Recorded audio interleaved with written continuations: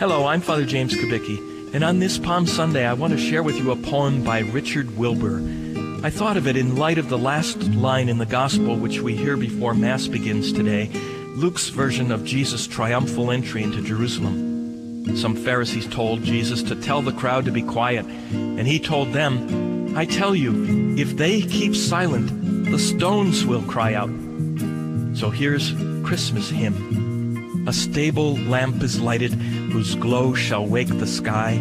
The stars shall bend their voices, and every stone shall cry.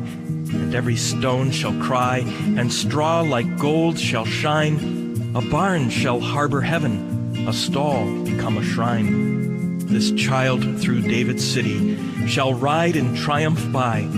The palm shall strew its branches, and every stone shall cry.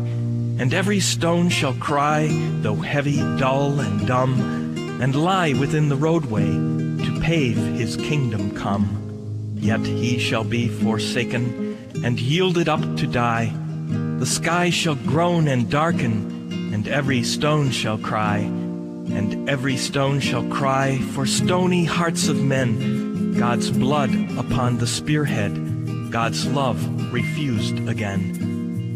But now, as at the ending, the low is lifted high, the stars shall bend their voices, and every stone shall cry. And every stone shall cry in praises of the child, by whose descent among us the worlds are reconciled.